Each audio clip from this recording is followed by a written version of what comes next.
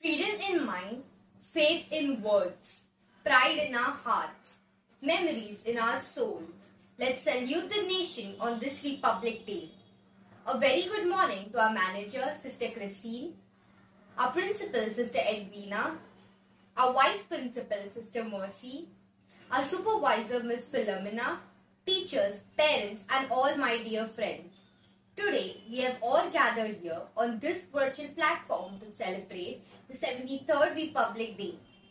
We, the students of 6th C, are privileged and heartily welcome you all for our press service. Let us now join in the celebration as our manager, Sister Christine, unfurls the national flag followed by national anthem. School national salute. National anthem begins. Jana Gana Mana Adinayaka Jaya He Bharata Bhagya Vidhata Punjab Sindh Gujarat Maratha Dravida Utkala Banga Vindhya Himachal Yamuna Ganga Uchala Jaladi Taranga Tava Shubha Name Jage Tava Shubha Ashish Mage Gaye Tava Jaya Gatha Jana Gana Mangala Dayaka Jaya He Bharata Bhagya Vidhata Jaya He Jaya He Jaya He Jaya Jaya Jaya Jaya He.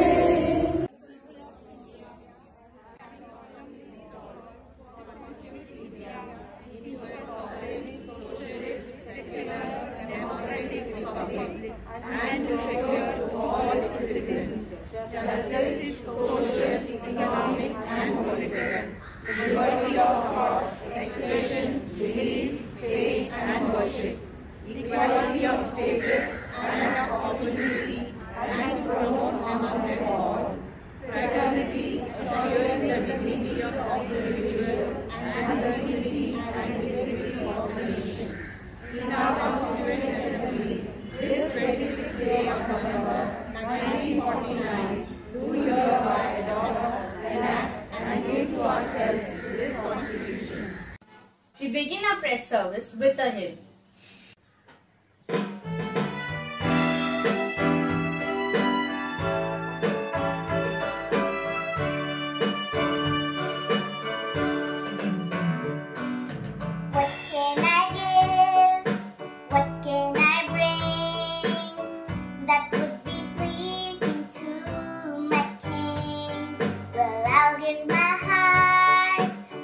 Just a part, I'm lifting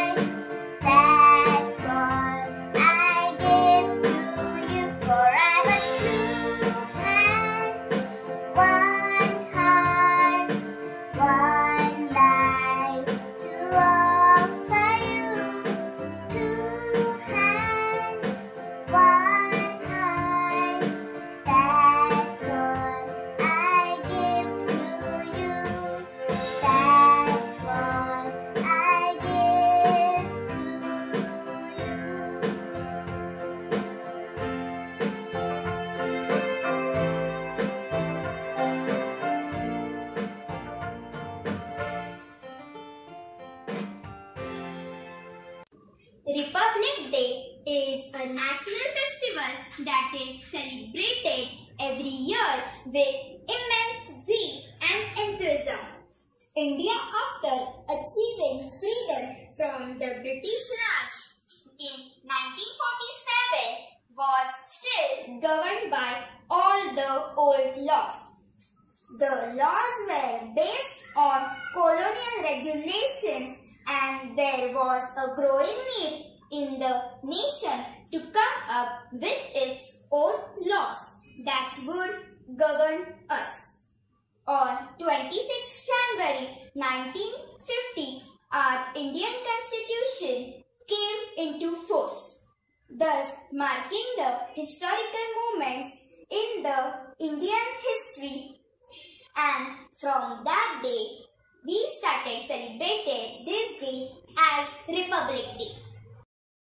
The governing principle of the Indian Constitution is for the people, of the people and by the people. The Constitution is the guide that makes the country run in a perfect way, and it shows that the ultimate power of the country is in the hands of the people. After the newly announced Constitution of India under the chairmanship of Dr. Bhimrao Ambedkar, India became an established democratic country on the world stage. Let us see the significance of the Constitution of India.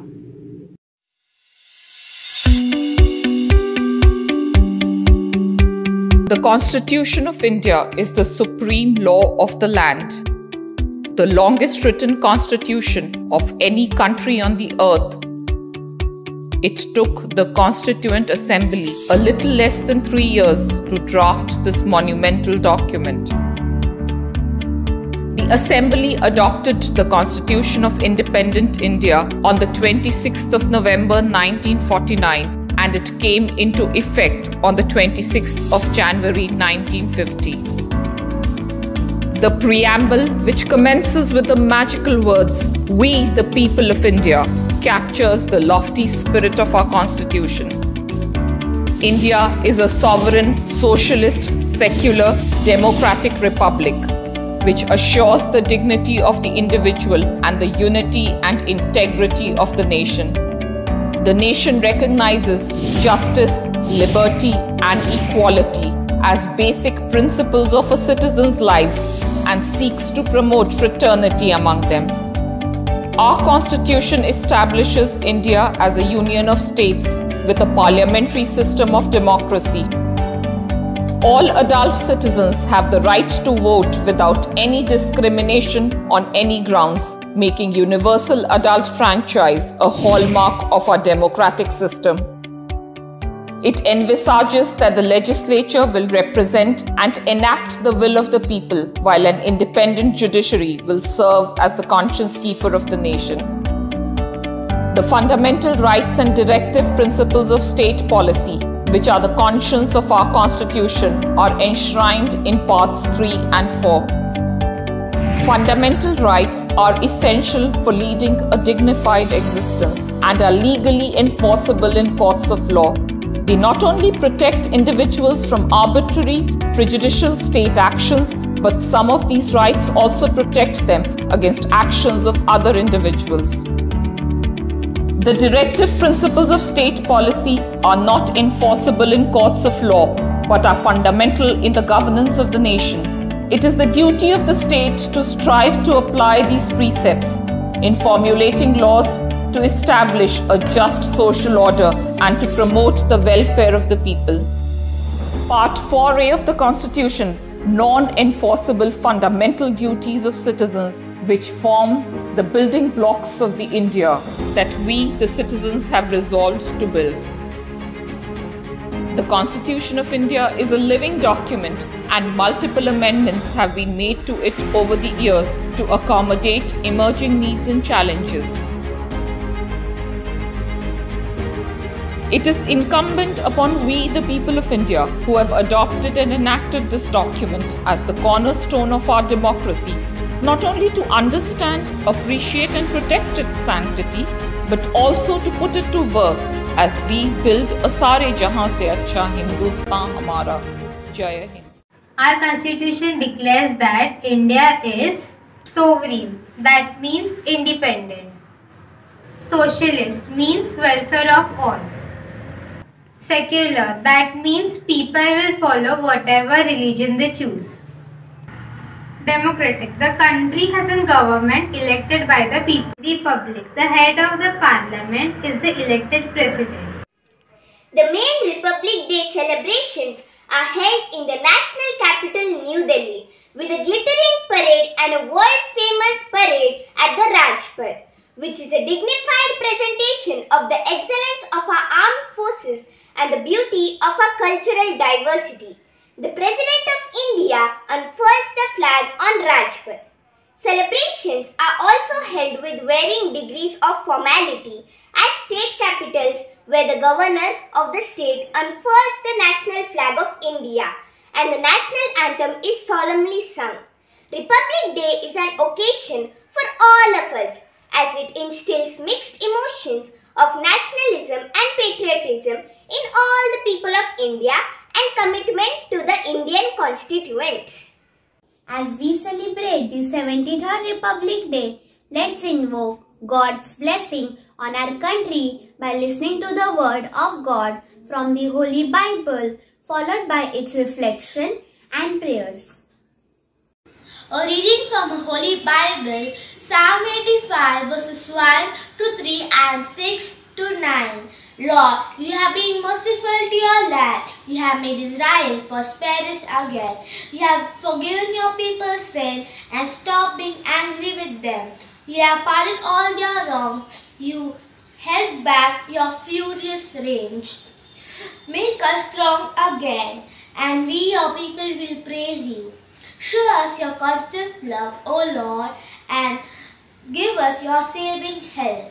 I'm listening to what the Lord God is saying, His promise placed to us, His own people. If we do not go back to our foolishness way, surely He is ready to save those who honor Him, and saving presence will remain in our land. This is the word of the Lord. Thanks be to God. Reflection. The verses 1 to 3 and 6 to 9 from Psalms 85 tells us that the Lord has been merciful to all of us here on earth. He has forgiven all our sins, great and small. He promises peace if we do not go back to our foolish ways. He is always ready to save us and will be with us always. He has never given up on us people. If we fall down, the Lord will make us strong again. The Lord will help us and show His constant love in different ways. O Lord, let me stand as a true citizen and serve my country in my best way possible. Help all Indians to fulfill their duties and responsibilities. Your response, Lord, hear our prayer. Almighty God, bless India, our country, and make it true to the ideals of freedom, fraternity, justice, and equality for all. Make us aware of our heritage and our constitutional rights as well as our responsibilities as citizens of our country. Your response, Lord, hear our prayer. O Lord, we pray for our brave soldiers who protect and defend our borders in all seasons. We also pray for our Army, Navy and Air Force too, who also equally serve our country with courage and loyalty. Your response, Lord, hear our prayers. God, we trust to you the families and community affected coronavirus wherever they may be. We pray that your spirit might be impressed. Those researching new medicine and treatment, keep us strong faith, hope and love. Your response, Lord, hear our prayer. We celebrate our nationalism in the sense that we are Indian first and Hindus, Muslim, Sikhs, Christian after. We pledge to take India to near heights. We affirm that we have to determination to overcome the obstacles. Now, one of my friends sing the song We Can Achieve. We have a vision for tomorrow. Just believe, just believe. We have a goal for Mother India. We can achieve, we can achieve. You and me will do our part. Stand together, heart to heart. We're going to show the world what India can be. We can achieve, we can achieve. There is something down the road that we can try for. We are told no dreams to hold that we can try for. There's a spirit in the air. It's a feeling we all share. We are going to show the world what India can be. We can achieve, we can achieve. Count on me, India.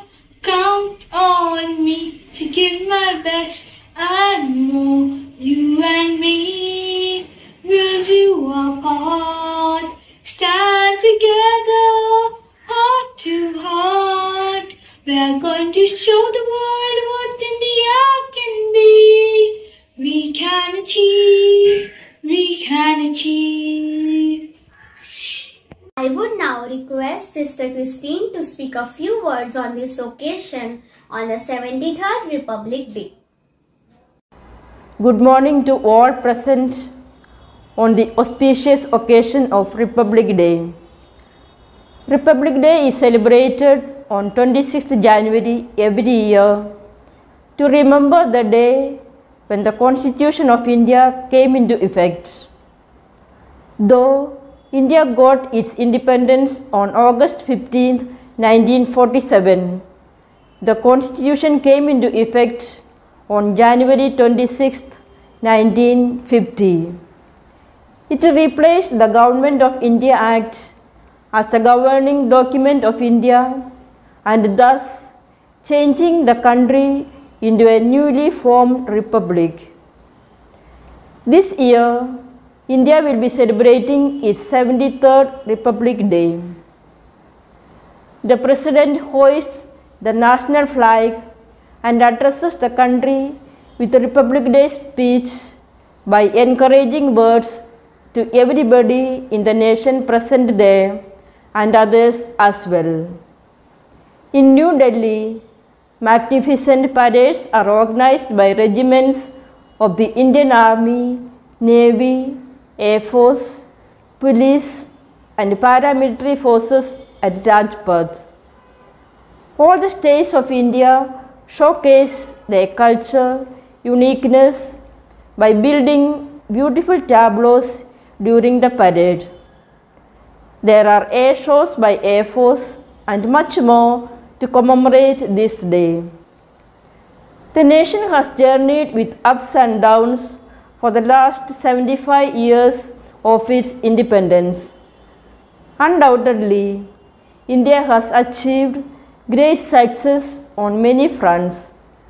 At the same time, it faces many problems such as poverty, unemployment, healthcare, education, communalism, inequality, and many more.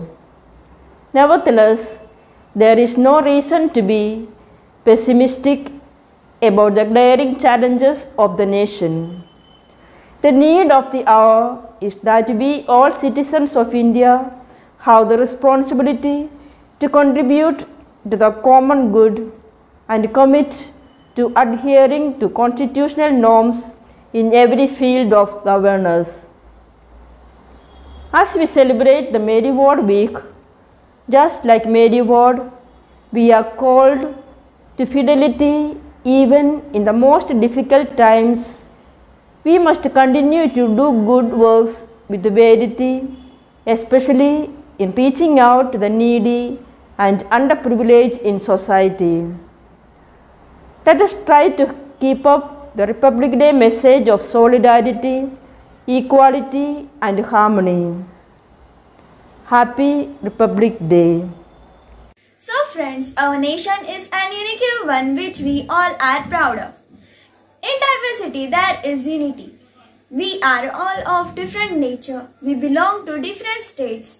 We have different religion. We have different languages. We belong to different family. But we are one. We conclude our prayer service with a dance. ओ सदके मैं जावा मेरी दिल जानिया, मैं शीश झुकावा मेरी दिल जानिया, तेरे नाम जो कर जावा कम है वो।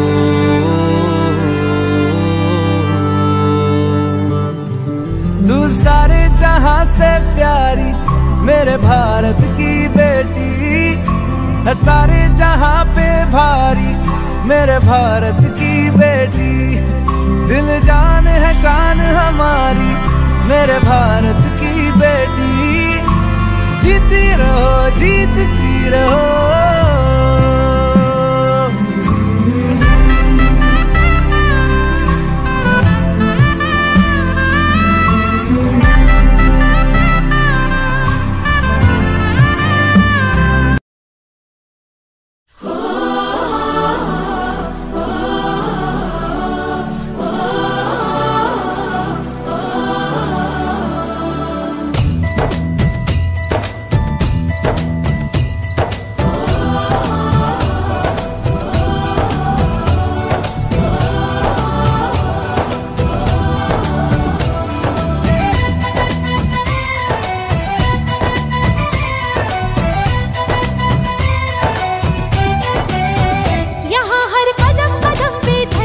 बदले